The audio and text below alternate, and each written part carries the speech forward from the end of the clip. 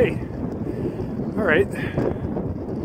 So we were doing the Opal Hills hike in Jasper National Park.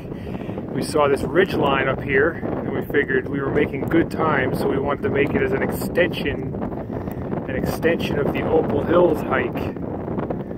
There's a little piece of Moline Lake down there. Oh, two little pieces of Moline Lake.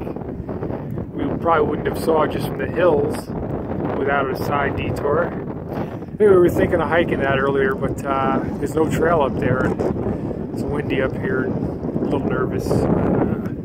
Pretty amazing. So we're at the call between, I think this is Opal Peak, and I gotta find out later what this is. I'm not sure. I don't have a map that includes that.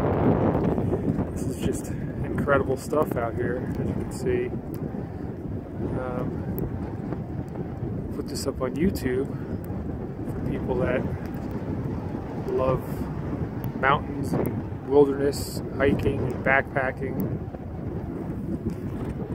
Pretty awesome. So, like I said, right now, Opal Hills hike in Jasper National Park. We are at a call, I think that's how you would say that, a spot between two mountains, I'm certain this is Opal Peak, which we intended on doing and then said that wouldn't be wise.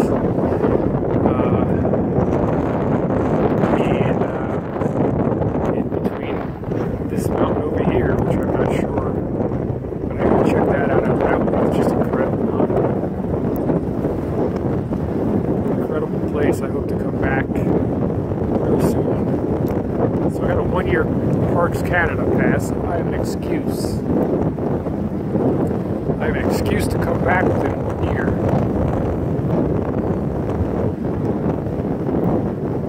Anyway, awesome place. Later.